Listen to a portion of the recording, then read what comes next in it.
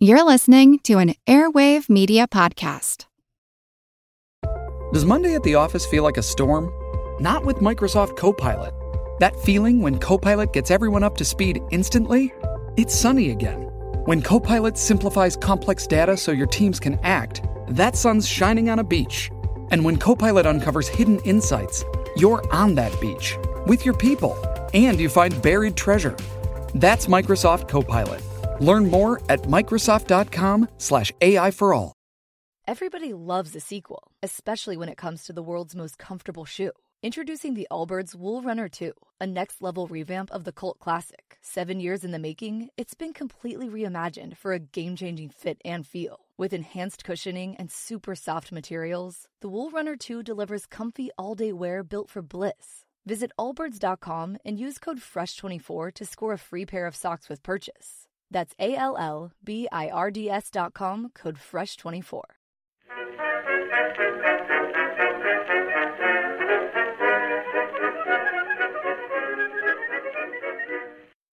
Hello everyone and welcome to History of the Second World War, Episode 59, Anschluss Part 3, the February 1938 meeting. This week, a big thank you goes out to Scotty and Nicholas for choosing to support the podcast on Patreon, where they get access to ad-free versions of all of the podcast episodes, plus special Patreon-only episodes released once a month, or roughly once a month. Head on over to historyofthesecondworldwar.com/members to find out more information.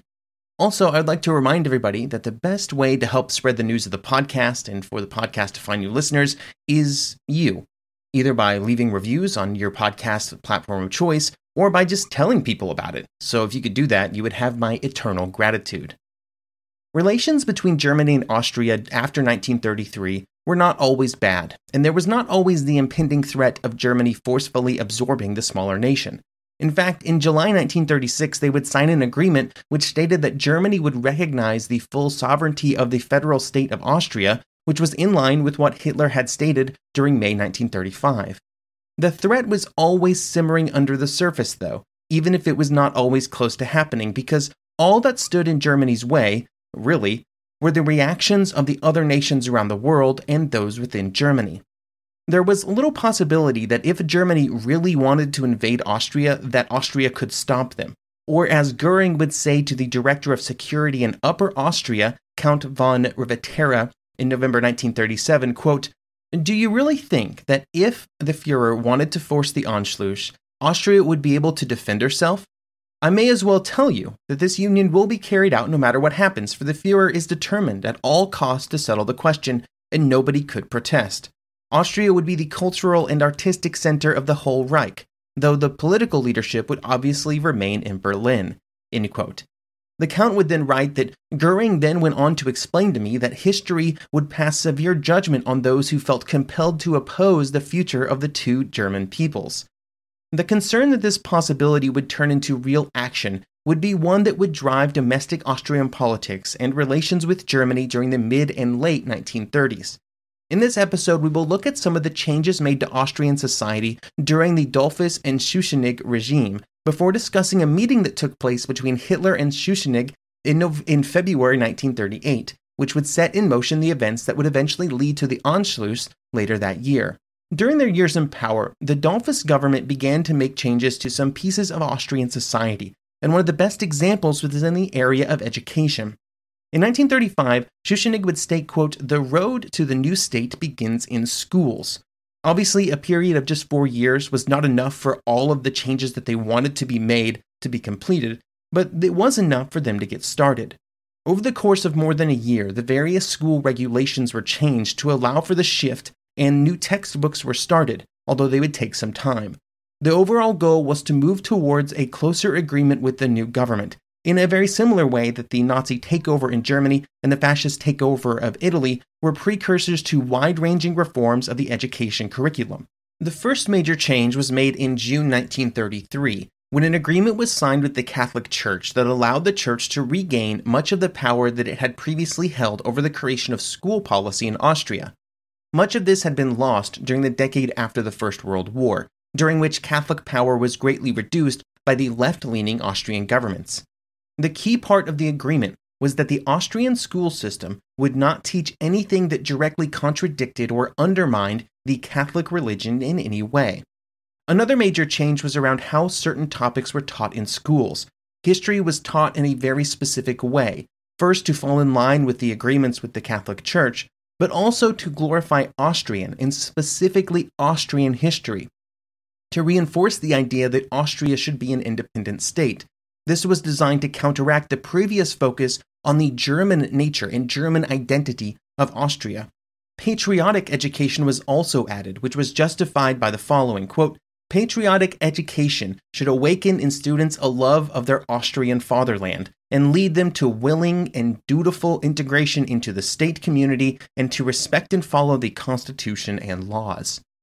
A third change was the introduction of pre-military training for boys, while girls were enrolled in physical education to prepare them to be fit and healthy mothers. Even beyond education, the Catholic Church was a major part of the new government. Dollfuss would even directly state this in September 1933, saying, quote, "We will build up a Catholic German state which will be thoroughly Austrian." This was a radical change from the previous government under the Social Democrats, which in no way outlawed or removed the church from Austrian society, but enacted many reforms that stripped it of its official power. When the Fatherland Front became the sole political party of Austria, it brought with it a Catholicism that was trumpeted as a bulwark against the anti-religious views from both the far left and the far right. It also dovetailed nicely with other government policies around large families, the glorification of motherhood, just as we have discussed previously on the podcast with Germany, Italy, and Spain. In Austria, the concerns were seen as even more acute, with Austria having the lowest birth rate in Europe after the First World War, due to a host of problems, including the harsh economic conditions of the new nation. To counteract this, stipends and financial rewards were provided to families with more than 4 children, and some social changes that occurred in the 1920s were attacked, including the rise of the number of women in the workforce. These efforts ran into one very real problem, though. There simply were not enough men to go around. The areas that made up the new nation of Austria suffered heavily in the First World War when it came to casualties at the front, and this meant that there were thousands of women that simply could not marry because there were no men available. Or, as was reported in one Austrian newspaper in 1936, quote, "From a purely statistical point of view, 200,000 women in Vienna alone are forced to earn their living. In reality, and there are many more. Despite all efforts to direct women back to the home, it remains a stark fact that hundreds of thousands of women in Austria must work outside the home." These type of gender role-based shifts were officially supported by the government and the church, as part of a general program to push Austrian society as a whole towards a more traditional and conservative point that required sort of deprogramming a society that had become slightly more liberal in the years after 1918. Another topic I want to discuss around Austrian society was around public libraries. Now, I'll be honest here, there's not some sort of grand segue into this. I fell down a bit of a research rabbit hole one weekend, and I think this topic is interesting, and so we're going to have the next couple minutes of discussion. Also, if you are in an area with public libraries, support your public libraries. They are great, and this podcast would not be the same without mine. Anyway, in Austria in 1930s, public libraries were not free, but they were public in that they were open to anybody who could afford the relatively small fees that they charged. They were often ran by various groups, either political or religious, which did have a tendency to shift what they offered to their patrons. One of these groups, which opened many libraries, were the various leftist parties, and these were referred to as workers' libraries, which have a German name I'm not going to attempt. These were generally even more open, but they were then outlawed by the Dollfuss government when the Social Democrat Party was outlawed. This resulted in the government taking possession of all of the libraries and all of the books, over 300,000 of them. When these libraries reopened under the government, their books were altered slightly, with around a quarter of them removed due to their contents. Dr. Karl Lugmeyer would be put in charge of providing oversight to the libraries, both those directly controlled by the government and other groups. He would say, quote, "Book selection will be tolerant, although in the beginning it must be applied a little more strictly if it is to be helpful in quieting the political uneasiness. There will be no Bolshevist literature in circulation, nothing anti-religious. At the same time, there was a sharp reduction in how much the libraries were actually used. Although it's possible that this was not due strictly to the fact that books were removed or the books were different now, as other libraries around the world would have similar problems in the mid-1930s. While there were restrictions put in place by the new government, it stopped short of destroying or burning books which were outlawed, which would happen in Germany and other places. Instead, the books were simply removed from circulation. So this is your public library update, your Austrian public library update, which I acknowledge is a bit random and not necessarily super connected to the rest of this episode.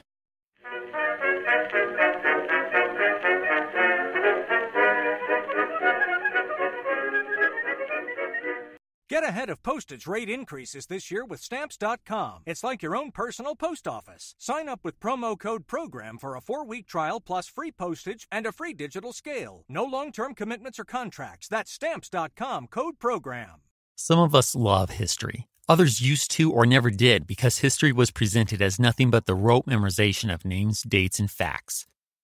Basically, the story got left out, and that made history kind of suck. My name is Greg Jackson. I'm a university professor with a PhD in history, and bringing history to life is my passion. That's why I created my podcast, History That Doesn't Suck.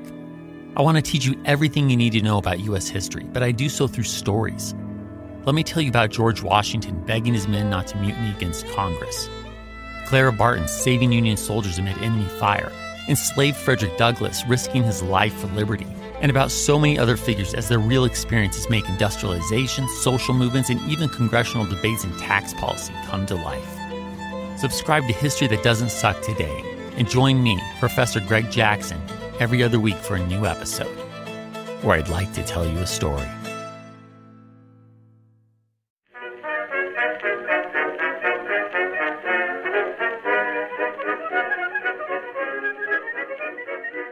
During the 1930s and in the run-up to the eventual Anschluss, one of the hidden changes in European politics was the relationship between Germany, Italy, and Austria.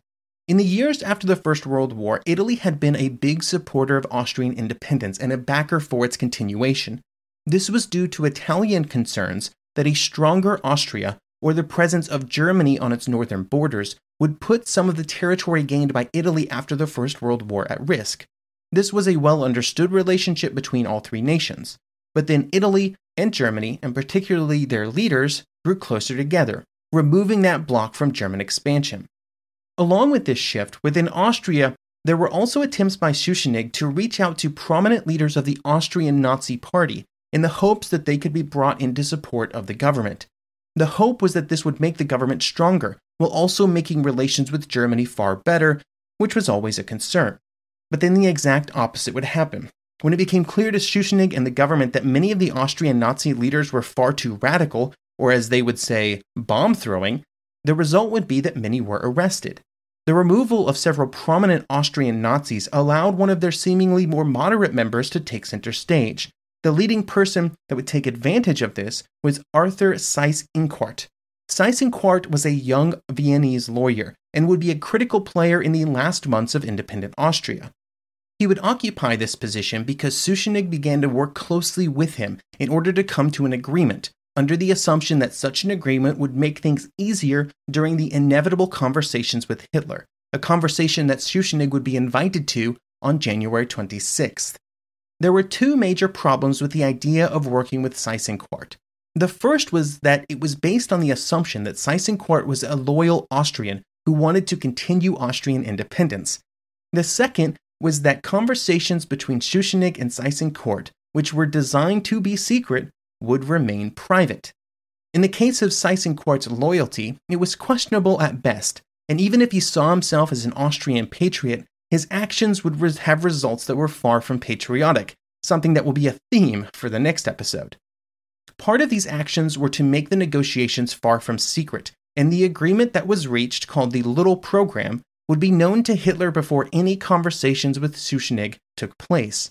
The program had 10 items that the government was willing to concede, and to Seyss-Inquart and the Austrian Nazis. Most of these were quite small and minor, the release of political prisoners from years before, for example. But some of them were more important. For example, the seventh would state that, quote, there are certainly some important basic concepts of the non-party-bound National Socialism which can be organically incorporated into the political ideology of the new Austria, end quote. So basically it's saying here that the Fatherland Front, or the official party of Austria, could absorb some ideas from National Socialism.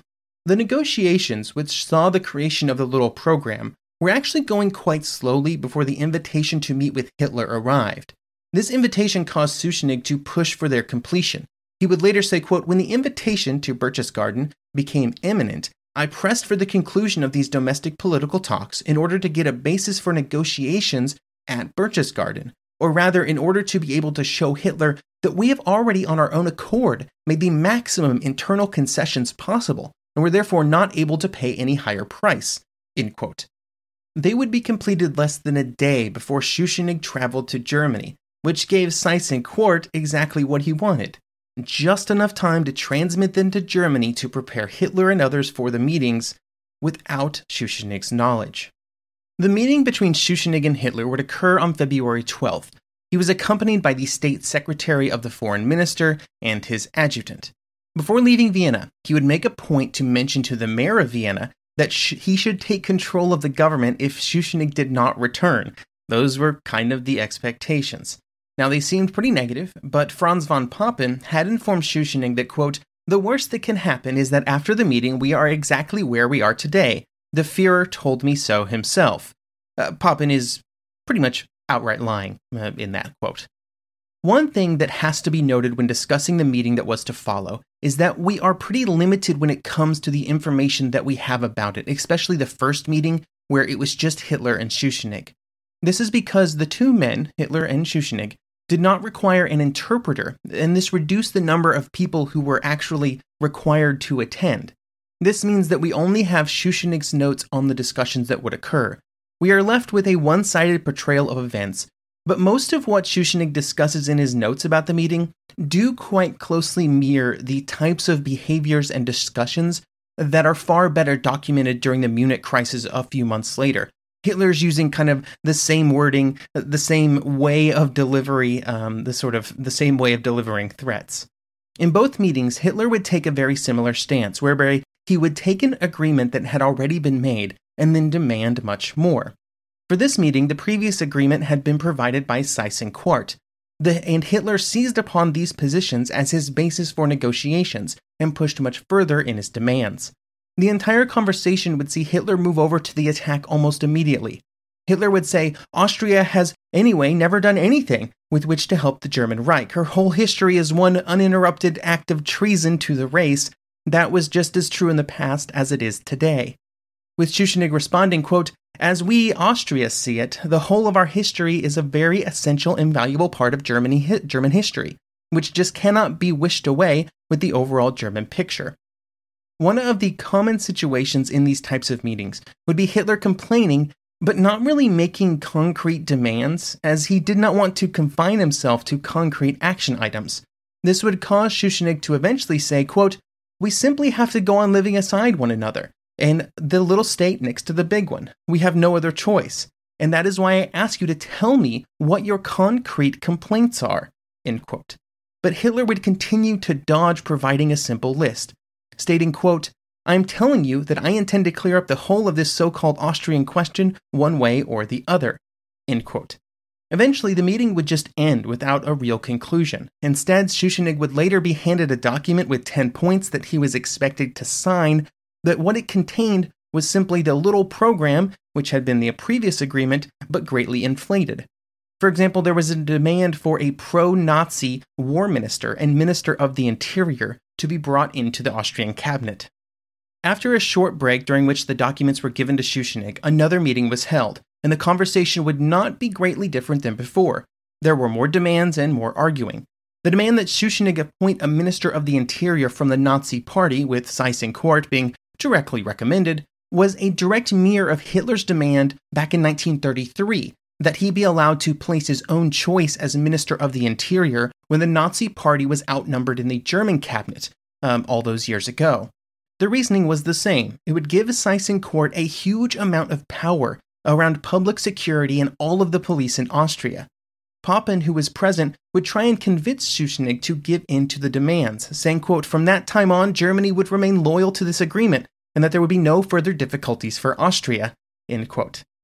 The initial goal for Hitler was to get Schuschnigg to sign the document immediately, which he would eventually do, but only after making it very clear that the signature was essentially worthless, as such a document had to be signed by the Austrian president, who was back in Vienna.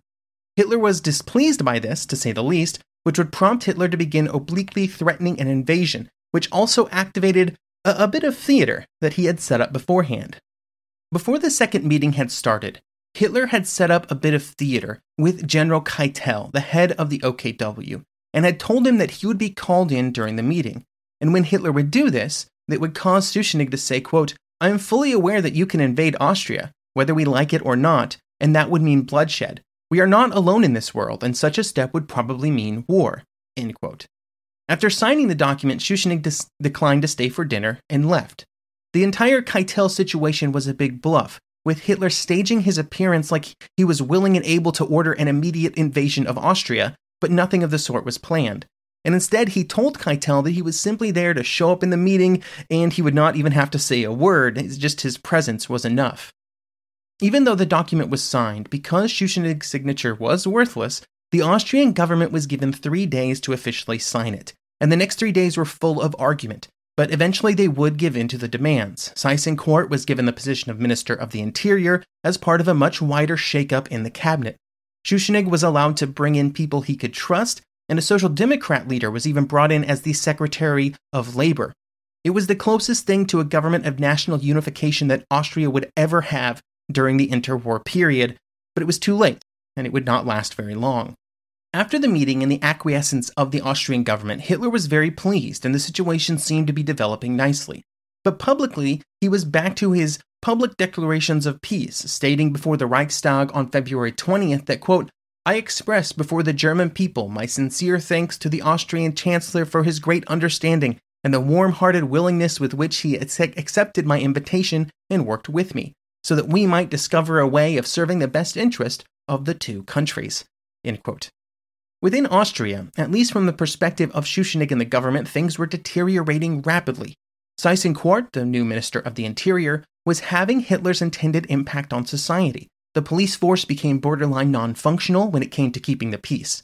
In the areas of strong Nazi support near the German border, there was essentially a state of civil war, with very little ability of the central government to exercise any real control. Schuschnigg finally began to understand the problems he was facing, and he would write that, quote, "Every concession on our part brought an avalanche of new and impossible demands." Because of this feeling of helplessness, on March 9th, while addressing a large crowd in Innsbruck, Schuschnigg would announce that on March 13th, the entirety of Austria would hold a plebiscite. The question to be asked was if the people supported Austrian independence. The wording was important, though, with the people being asked, quote, if they supported a free and German, independent and social, Christian and united Austria, for freedom and work, and for the equality of all who declare for race and fatherland, end quote. This put the Germans in a bit of a hard spot. For a long time, they had been advocating for a plebiscite regarding a union with Germany, all the way back to 1919. But now it was different, because instead of a straightforward question about joining Germany, it was instead asking a question that was worded in a way that for the people to vote no would basically be to reject so much of what people felt their nation stood for. To even further move the balance towards this desired result, Schuschnigg would essentially enact things that the German Nazis had done in all of the German elections after they'd taken power. The voting rolls were not updated and had not been since 1930, which reduced the number of young people who could vote, which would hurt Nazi support. Then voting stations were only supplied with ballots that had a yes pre-printed on them, with any no votes having to be placed on paper provided by the voter. Seyss-Inquart was able to push back against some of this blatant manipulation, but it did little to address the larger concern that the Nazi leaders in Germany and in Austria had. They felt that the vote was rigged and was incredibly unlikely to go in their favor. Around the time that the plebiscite was in the planning stages, Seyss-Inquart was starting to get some real cold feet and had started to work closer with the government in planning and supporting the plebiscite. He had moved so far in that direction that there were other, more pro-German Austrian Nazi leaders that had started to move around Seyss-Inquart and work directly with the Germans. This meant that when the plebiscite was announced, the German leaders were already informed, but not from Seyss-Inquart, which did nothing to help his credibility in the eyes of the German leaders. News of the plebiscite pushed the possibility of a German military invasion of Austria up to another level. The precise plans for such an action were amorphous at best. In fact, the German military leadership was quite unprepared.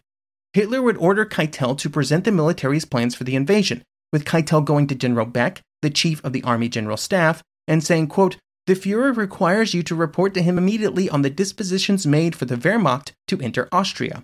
The only plans that had been prepared were from back in June 1937, at which point some basic outlines had been drawn up for Plan Otto, with the scenario not being the annexation of Austria into Germany, but instead the prevention of the restoration of a Habsburg dynasty. This was obviously a very different scenario than what the Germans were walking into in 1938. With such disappointing preparations for an invasion, Beck was forced to report that the army was not prepared for the operation, with Hitler ordering him to begin work on them immediately. The requirement was that they should be structured so that the troops would be in position to create the impression that they could act as peaceful liberators, not brutal invaders. There was also a very tight timeline, because all of the planning had to be done, all the troops had to be in position, and the invasion had to be launched no later than midday on March 12th, the day before the plebiscite. Schuschnigg, in his desire to kind of solve the matter once and for all with the plebiscite, had put a time frame on when German intervention had to happen, and the Führer and Hitler and the Germans were ready to go for it. No matter what was about to happen, it was all going to happen before March 13th. And it actually would, which we will discuss next episode.